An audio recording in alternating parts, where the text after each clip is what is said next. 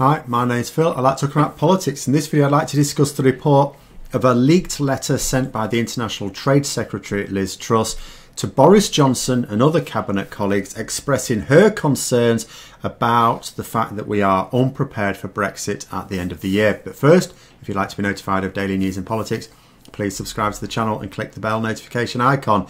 So, we have a little bit of an issue regarding Brexit. The government are not at all interested in a free trade agreement with the EU, and so checks at borders will need to take place. However, Boris Johnson spent so much time trying to con people that there would be no such checks that he delayed the implementation of the systems needed to accommodate those checks.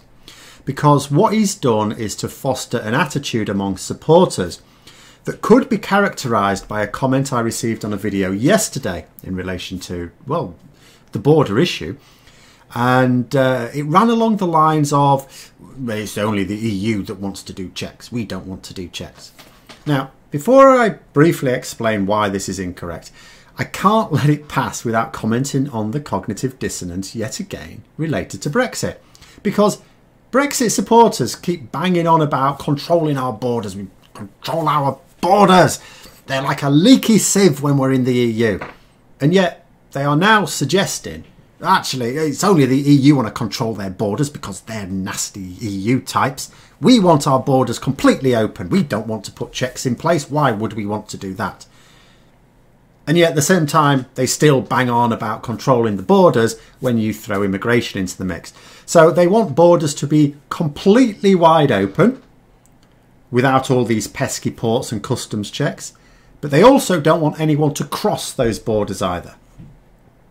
I mean, perhaps putting a sign there saying, please do not enter will do it. So yes, not really sure what you do with that level of thinking. But anyway, never mind. It's not true at all to say that we intend not to check things coming into the UK. Though that is what Boris Johnson has encouraged his supporters to think. Because we have to carry out those checks. World Trade Organization rules, don't you know? Actually, on a little aside there, someone did have to point out, so, you know, the role of the head of World Trade Organization is coming up, and we've put forward a candidate. Boris Johnson wants to put Liam Fox as a candidate. Now, he was the former International Trade Secretary who exposed his ignorance about the WTO on numerous occasions and has basically done so again. You know, he said how happy he was to be put forward for this nomination and got the name wrong. Failed to know that it's World Trade Organization. Never mind, doesn't matter. Surely he couldn't be actually appointed. But anyway, WTO rules say that we need to carry out these checks because we won't have an agreement with the EU. Well, either that or carry out no checks on anyone, but even that's going to fall foul of a few rules. Now, I've been reporting recently on the fact that although the government talked about no changes to trading circumstances, they have now started to change their tune. You know, recruiting more bureaucrats, than the entire EU Commission employs for all the extra paperwork that Brexit will mean, and putting in planning requests for expansions to ports to carry out the massive number of extra checks that we are going to need to carry out in order to comply with our international obligations. Now, I'd explained the need for these over a very long time, and of course being dismissed by Brexit supporters, you know, the old Project Fear thing. Now it's happening. It is now happening. Except it can't happen quickly enough. Now, I was saying at the start of the year, civil servants were explaining that at the start of this year, there isn't really time to get everything in place. And it's not even like work has been taking place in earnest. So we're now halfway through the year, more than halfway through the year. Certainly got no chance of getting them in place. We'd already heard from Michael Gove last month saying, oh yeah, we can't actually carry out checks. We can't have full border control at the end of this year. So yeah, admitting that we can't control our borders with Brexit. Nice one, thank you, excellent. And now we've got Liz Truss, International Trade Secretary, writing to her cabinet colleagues to say this massive hole in our capabilities is risking a number of things. It's risking smuggling into the UK. It's risking legal challenges from the hallowed World Trade Organization. So she set out her main concerns, and these included 4 chief concerns. So 1, The risk of legal challenge, as she described it, from the World Trade Organization. 2, the increased smuggling from the EU. 3, undermining UK international trade policy. And 4, concerns about the Union if EU tariffs are applied to all goods heading to Northern Ireland by default. Now, those last 2 are spectacularly interesting, not because they're surprising. I've talked about both of them and recently, but they are always dismissed. But I'll take the Northern Ireland issue first because it has 2 very important points of interest. So the first one is note her concern about the Union. So there's this weird situation in the Conservative Party. On the one hand, almost all of their support comes from the south of England. It is therefore much easier for them to win power if there were no union. You know, if Northern Ireland was to reunify the rest of Ireland and Scotland became independent, for example, it would be brilliant for the Tories, electorally speaking. However, there are a lot of Conservatives, potentially even the majority, that are not lying when they describe themselves as one nation Tories. We know Boris Johnson is, but a lot of them are not. They're genuine. They really do want to preserve the United Kingdom. Yes, I know how obvious it should be how much damage that their actions are doing to the Union. I didn't say they were clever. But that was interesting. But the other point of interest here was the applying tariffs to all goods heading to Northern Ireland. Now, I talked about this recently. So the plan is, obviously, any goods that are travelling from Great Britain to Northern Ireland and are going to stay in Northern Ireland obviously don't need any tariffs applying to them. But because those goods can move quite easily into the EU across the frictionless border inside Ireland, then you have to have a system for going, but if any of those goods if there's a risk that they'll end up in the EU, we have to apply those tariffs. So the government's plan is just to apply tariffs on everything and get everyone to fill in the paperwork, and then you claim it back after the event.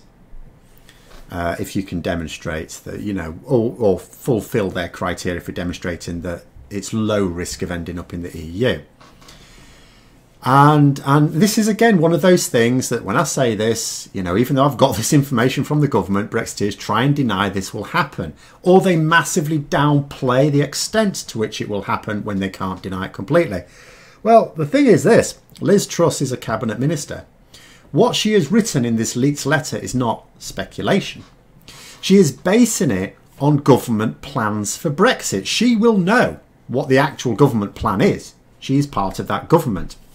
So the plan is to apply the EU tariffs to all goods heading, because that's what she said in her letter, heading to Northern Ireland, and then have a process to claim it back later, as I talked about. And then there's her concern about undermining UK international trade policy. Now, this will be alluding to, again, what I and others have been saying for some time now.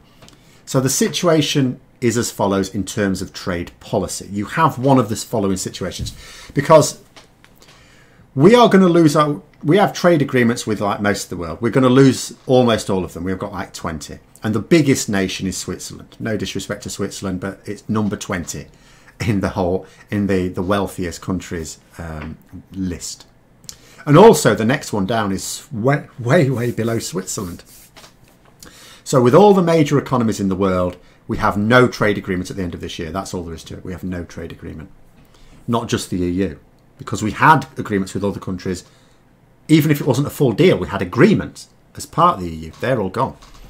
Now, the first thing you can do in a situation like this is you can apply tariffs on goods coming into the country from those countries, which is like virtually the whole world, according to World Trade Organization rules. You know, but what that means, of course, is you then raise the cost for British businesses. So we're not talking about us buying things from overseas for our home. We're talking about businesses who need to import raw materials, other products. That means their costs go up. And on top of a weakened pound, obviously, it means they'll have to pay more for them as well. So you've got them costing more just as a default situation. Sorry about that. As a default situation, and the weakened pound means, you know, it costs more as well. that could drive those businesses under. And if any of those companies get things in to then manufacture something and then export it, well, then you've got tariffs in the other direction as well. Although the weakened pound then maybe cancels out to a certain extent, at least. You get some benefit there. But still, you know, the tariffs in both directions could also be ruinous for a lot of companies. So let's say you don't do that. Let's say you go, no, we can't do that. And that's what the government have done, by the way. Theresa May was talking about it. Boris Johnson was quite definitive about this. Oh, no, this is what we're going to do. So then there's your alternative, which is the one Boris Johnson has talked about. And that is you reduce tariffs on almost everything. Not completely everything, but almost everything, unilaterally. Not just EU goods. Not allowed to do that. WTO again. So you've got to do it. If you're going to do it on a particular good, your commodity, you have to do it for every country. And this is, as I say, what the government say they intend to do. Then the problem is you don't really have much of a bargaining position in trade negotiations, because trade agreements are all about breaking down trade barriers. But we will have surrendered them before we even start talking. And it goes like this. You go to a country, we would like a free trade agreement. And they say, oh, okay, what are you going to offer in return?